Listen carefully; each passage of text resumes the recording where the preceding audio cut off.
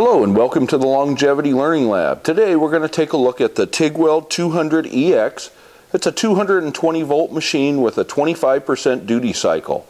It's capable of doing gas tungsten arc welding both in the AC and the DC mode. It's also capable of stick welding in the AC and the DC mode, and it operates from 10 to 200 amps.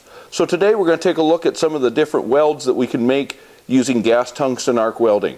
So hang out for a few minutes and let's see what it can do. So the weld I was about ready to make is going to look something like this. Two overlapping plates with a fillet weld put in on the arrow side. So using the torch provided, I set up a number 7 cup and a 3/32 tungsten. I set the machine to about 125 amps, and then I clamped down a lap joint to the tabletop and made a first pass with it using those particular settings. I used a 3/32 4043 filler rod when doing it.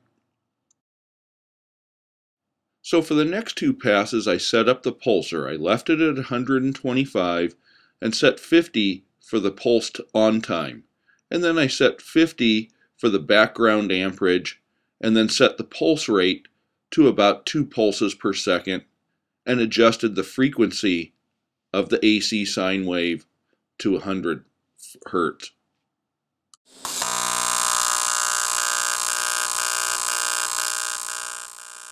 So with the pulser set up at 2 pulses per second, I tried to add filler metal on every other pulse. So essentially I was daubing the filler metal in about once per second to try to keep the puddle full and even. And the pulser, as it comes on and off, will help create a nice, even, smooth ripple pattern in the surface of the bead, even if there is a slight variation in how you add the filler metal.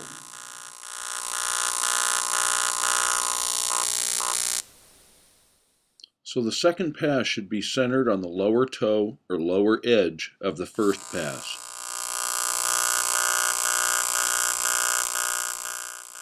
So for the third bead, I tried to stay centered on that upper edge there, making sure that the puddle overlapped onto the second pass there and just cut or just melted into that top edge above the first pass.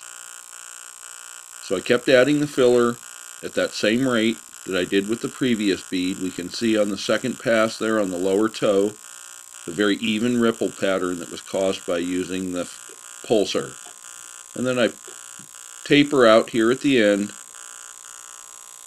and add one more daub of filler right at the end there to fill up the puddle, and then back off the pedal.